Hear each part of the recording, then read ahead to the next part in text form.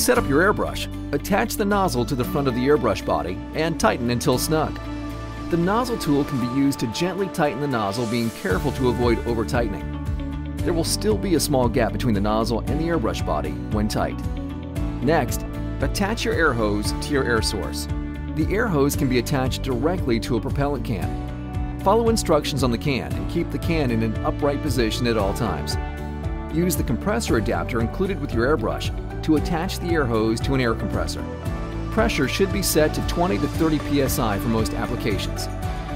Remove the lid on the siphon bottle and fill with paint. It's a good idea to start with a small amount of paint until you are more comfortable. Nearly any type of paint or stain can be sprayed through the airbrush, as long as it is thinned to roughly the consistency of milk using the appropriate thinner. Most airbrush paints, such as the Aztek acrylic airbrush paint, are ready to spray without thinning. Attach your paint cup or siphon bottle to either the left or right side of the airbrush, depending on your preference. Make sure that the small black plug is inserted into the opposite side. To start airbrushing, press down the trigger to start the flow of air. Simultaneously, pull back on the trigger to begin the flow of paint. Pressing down further increases the airflow, while pulling back further increases the amount of paint or the width of your spray pattern. Practice on scrap paper until you are comfortable. Now you are ready to airbrush.